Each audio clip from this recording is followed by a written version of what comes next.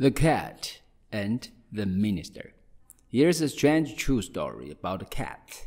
A minister made a call on an elderly lady. He entered her house. She quickly said, "Please do not try to pet the cat. She's nasty. She'll give you a bad scratch."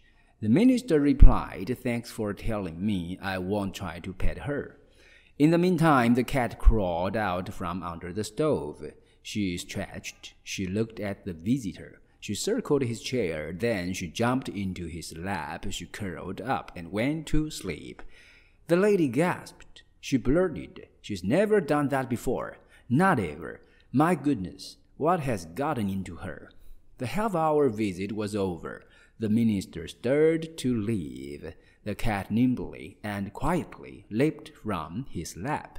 She went right to the door. She meowed once and looked up at the minister. The minister opened the door. The cat walked out. She stopped. She looked over her shoulder at the minister.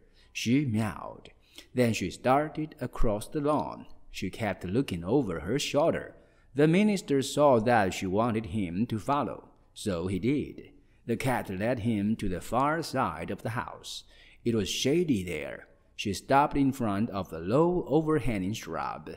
The cat meowed. She looked directly under the shrub. The minister crouched and knelt.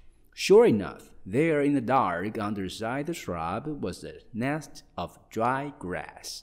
5 kittens nestled there.